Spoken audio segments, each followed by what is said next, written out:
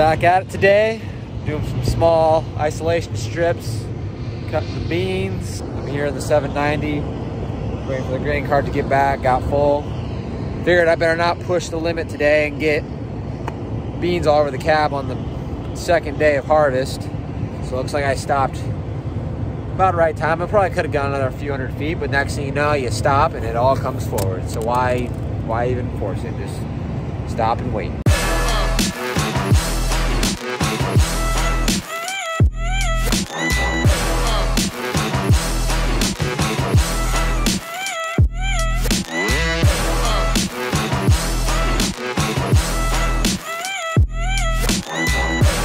So I decided to hop up here and see how my sample looks. It's getting a little better.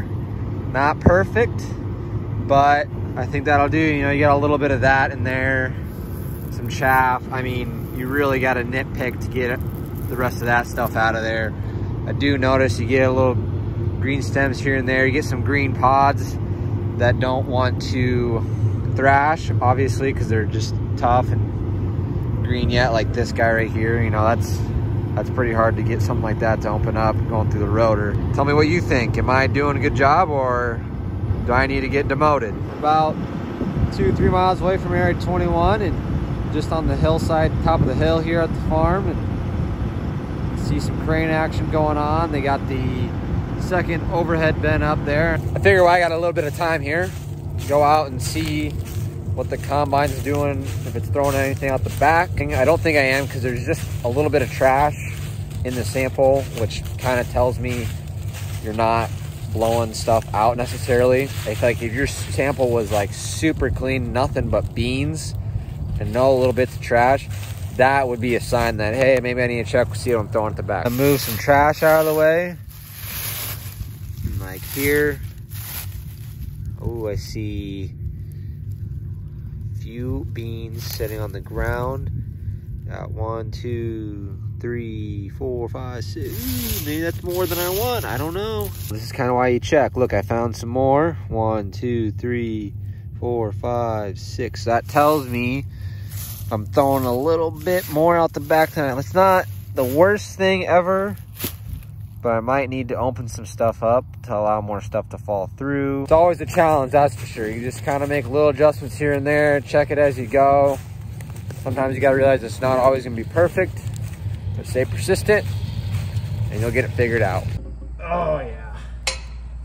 Oh yeah. It's heavy, that's for sure. It's heavier than it looks. Ooh. Old starter's out. Oh, that's money, dude. We got battery power, that's good. Got that ground connected back. Uh-oh. Oh, come on. Joking me, right? Joking me, right? Grain cart finally showed up. Got the one and only Elio, aka Yo-Yo, in the grain cart. Doing a great job. Just caught Elio red-handed. Loading the truck tarp side. It's something we don't usually do because it's hard to see with the tarp, and it's just backwards from how we usually load. Calling him out, see if he sees this in a video. Well, that was extremely unfortunate, but Bucky said it could be the relay, so he's gonna bring a relay home, see if that fixes it. And if it does, then hey, at least we got a new starter on it, at least, right? We're rolling down the gravel with the good old row header. Back in action. We're heading to the next field. HB. What is going on? Cutting beans, that's what's going on. It happened just like that, eh? Yep. Didn't think we were gonna go till Friday, and like, yeah, they're ready. Except for the little airport field, it wasn't ready. This is why you plant early beans. Not only, I mean, planting them early helps, but plant early 2-0s. Pull in the elevator, scale, right to the dump, right to the scale. I literally was keeping up with 2 combines. I mean, I was hustling, but I could keep up. Well, bean harvest is just scooting right along. Doesn't take much to just really get going. Got Beaver in the grain cart. It'll be a new addition maybe on the YouTube here. Beaver and Badger.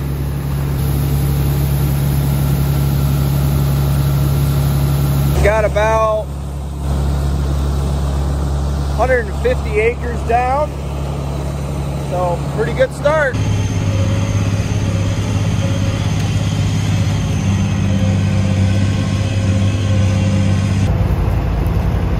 Hey, What's up? what's going on? You having fun this year yet? Huh? You having fun yet? Yeah, of course. Drop the heads, on to the next. Troops are rolling out. I got 50,000 on roughly.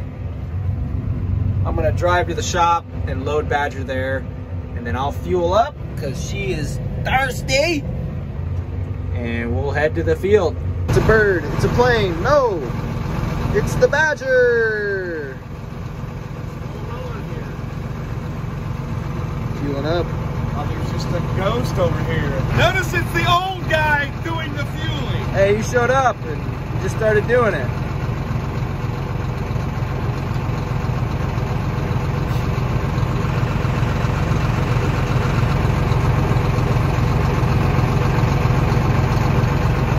What?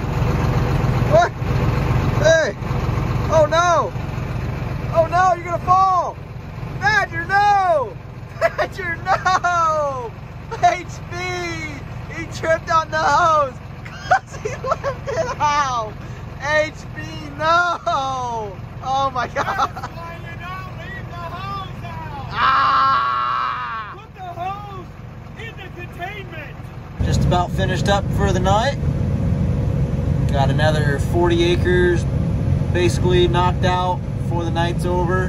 Get everything dumped off and do it all again tomorrow, if it doesn't rain. There's about a 40% chance of rain tomorrow, so we'll see what happens. That is so cool. 40-foot draper. Heaved it up, coming right at ya. Oh yeah, oh yeah, look at it. Up, up, up, up, up, up. Breaker 19, this is Double Lot, headed to Jewel, Iowa. Delivering some corn for a neighbor, and I'm actually going up to Fort Dodge to grab a load of fertilizer. So we'll show you a little bit what goes on there. Ah, yes, Jewel. You guys have not seen Jewel yet, and the only thing I will say is Jewel is this close to being absolutely perfect. Things they have going for them that I really like. Number one, inbound and outbound scale. Super easy to get on, pull up to, no confusion. Number two, they use scan cards, so that is great, speeds up the process. Number three, the whole layout of the plant is super easy for corn dumping. The pit is literally straight in front of the office where the scale is, and then you just like do a loop and you come right back. Now, the only gripe that I have about Jewel is the pits are just a tad bit too small. They're just not long enough. You can get your hopper, both hoppers there, but you can't open them all the way. You go to Lincoln Way, open them up. You go to Iowa Falls, open them up. Cedar Rapids, open them up. But here, you kind of gotta take it a little easy. So right after you pull off the probe and the scale, it's all together there. You literally pull straight ahead. As you pull out of the dump, you pull straight ahead,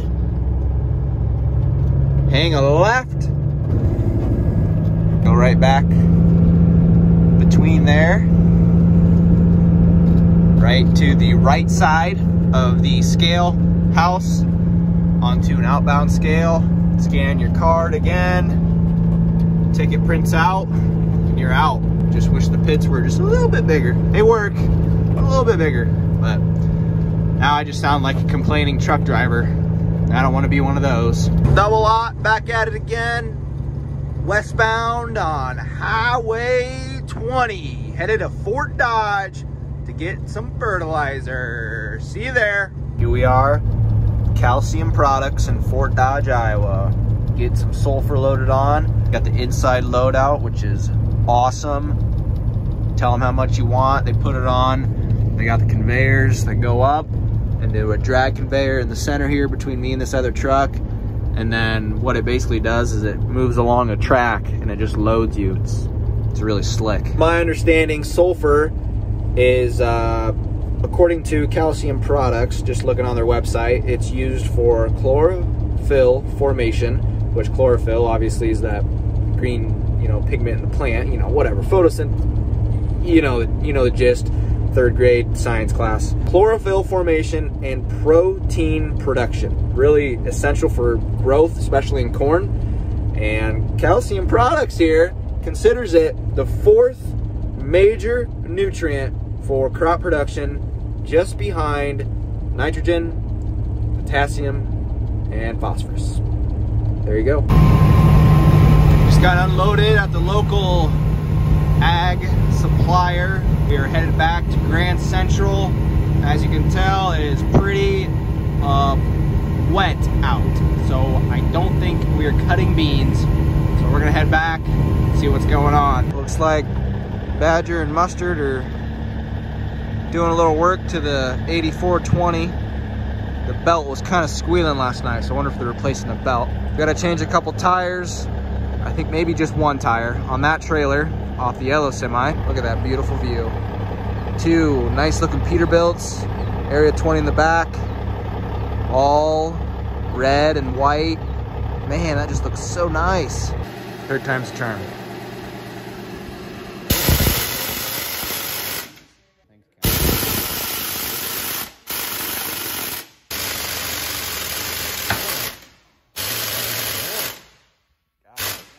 Good job, Muzz.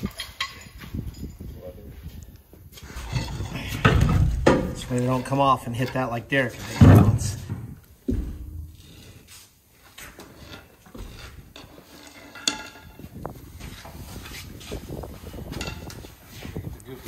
Put the wrong one back on the tool. There's no way to really. 2 new tires.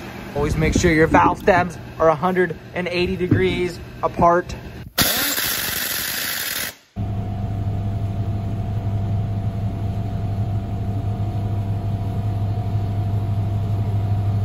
We're spicing it up a little bit. We're chopping corn silage. What? We don't have any cows. Well, we have a landlord that has a few cows, and this is his farm here, and he likes to chop a little silage for feed, and so we like to come out and help him. We got Mustard in the 7800. I'm running an M6 141 Kubota. We'll say it's all right tractor. It's all right. Yeah, it's not John Deere, but you know, sometimes you just gotta smell the roses a little bit and try something new. We don't discriminate. He's got a Harvestor, one of them big blue Harvestors that you see all over the countryside. So we're filling that up. Keep his cows fed, fat, and happy. They love corn silage. Honestly, I think I could probably eat it. It looks that good. Just saying. Kind of out in no man's land. I don't really have a road to follow. Eating the corn. Look at that beast. Class Jaguar, man. Eating it up.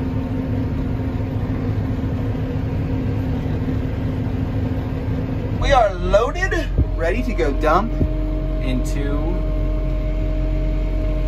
the Harvestor.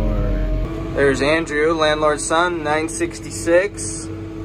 That's the same 966 that we put that new wedge in, so putting her to use today. I love it.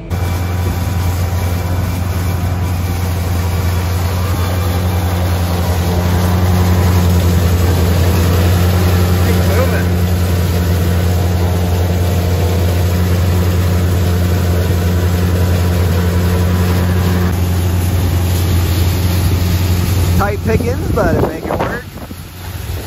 Up into the blue silo. All we're doing is just dumping it into a little blower system.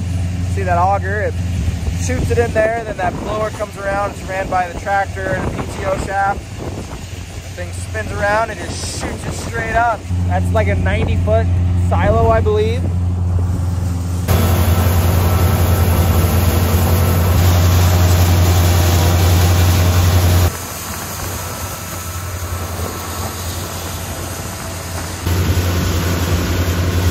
Look at that.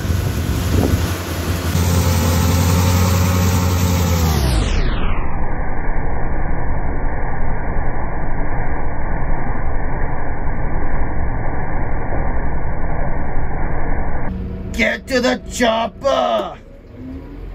That corn looks real good in there. Nice green, big ears. The corn over on that strip did not have any nitrogen, and the soil might not have been prepped as well as this side.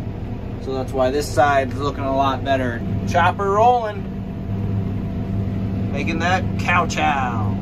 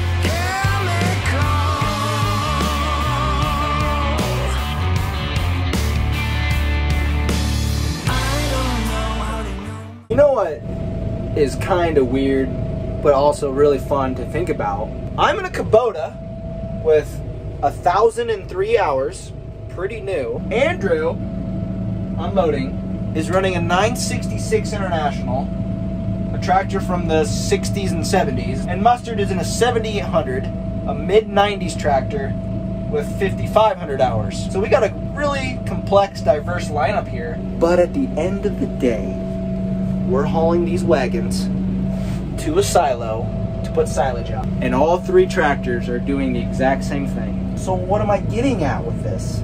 No matter what color tractor you run, they all do the same thing. It all just comes down to personal preference. You can come on here and comment, oh, you guys are a John Deere cult. Hey, John Deere's the way we've been raised, it's the way we grew up, it's what we know. Why would you change? If you like something, why change it? For everybody else, they might like Kubota, they might like Case IH, they might like New Holland.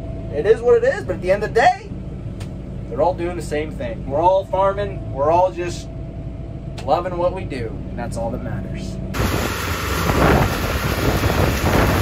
Just a couple deer in their natural habitat. Look who got roped into going up top.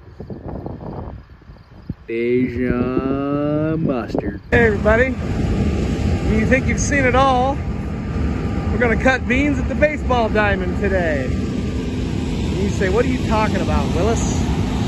That's what I'm talking about.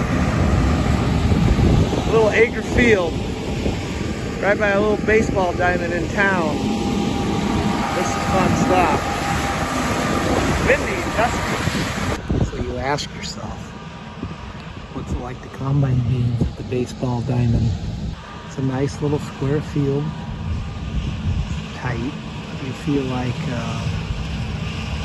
a grown-up sitting in an elementary class. You feel out of place. People start watching. Guy over here, Clarence. People on the street on the golf cart you can't see. Yeah, the visual right there. Usually we plant sweet corn here, but we've been on about a 3-year rotation of that, and we figured it was time to break it up. So next year this will go back to sweet corn, and the whole small town here, about 500 people, can come and get sweet corn as they desire. They just donate money to the local library for fundraising. Pretty good soil right here in Baseball Town. Look at this young kid, all the way from Mississippi. He's gonna get his first combine ride. I don't even know his name. He just randomly walking through town, riding on a golf cart with his grandma. Look at that. This kid is gonna ride his first combine ride right here in the baseball diamond. Look at that, climbing right up there like he knows what he's doing. Wave. All right, good luck. Possibly the youngest combine operator yet this year. 6 years old. Have a good trip home. Thank you. Best problem for a combine. It's beans. There's a few limas in there. And all the limas always float to the top. It's always better underneath, right? 8520 barking. Oh yeah, he's throttling up. He knows he's got an audience. Buggity, buggity, buggity boys, let's go beanin'. Unloading on the go up a hill. Yeah, that camera is actually really nice. It's better when you're loading a truck and you can be like, oh yeah, I need a little more in there if you're trying to blend stuff or whatever. Get a little gully. Don't get too close, don't get too close, don't get too close. There we go. Oh, slow down just a hair, 8520. You can hear that girl bark from in the cab here, that's awesome. Later. I always love it when dad's running grain cars. You take a guy that usually runs combine, he knows where to be. He knows what spots to be in, he knows when to get out of the way. Remember learning from him. You guys remember that 8640 in the last video? That's what me and the brothers kind of learned to run grain cart on. The 8640 and Kinsey 840 on duals. Man, those were some good times. That was probably the saddest thing to see that thing leave when you learn to, kind of tractor, you learn to do something kind of vital to the, the farming operation. A lot of people give the grain cart guy crap, but hey, that's an important job. That is, aside from the combine, it's all important because you got to harvest it. You got to get the grain from the combine to the truck, and then you got to get the truck from the field to the elevator or to your bin site. Everything's crucial. You got to have it all. A little wisdom from Bucky. There's not much there, but hey, it's just enough. Well, back just 2 miles up the road. Badger and Bucky. Getting her done.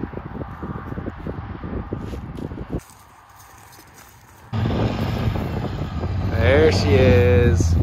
There she is. The most awesome 8520 on the YouTube. Oh, she's beautiful. Fifth to fourth. Hey, is there anybody that watches the channel that has an 8520 ILS front suspension for sale? Let me know. I'd love to have another one of them. What's going on, Big Bad Badger? Time to put the horses in the barn. Sunday night, wives and girlfriend. Well, one girlfriend of Devin. Dinner at 7 and it's 6:56. Supper, I should say. Look at that! 8,400 hours on the money. Oh my gosh, 0. How often does that happen? You let it idle for 6 minutes, man. It's gonna turn. Oh my gosh. You better be careful. It's not an 8,400, but we do have an 8,400. That's pretty cool. See y'all tomorrow. You're gonna be in Mustard's hands. Oh boy.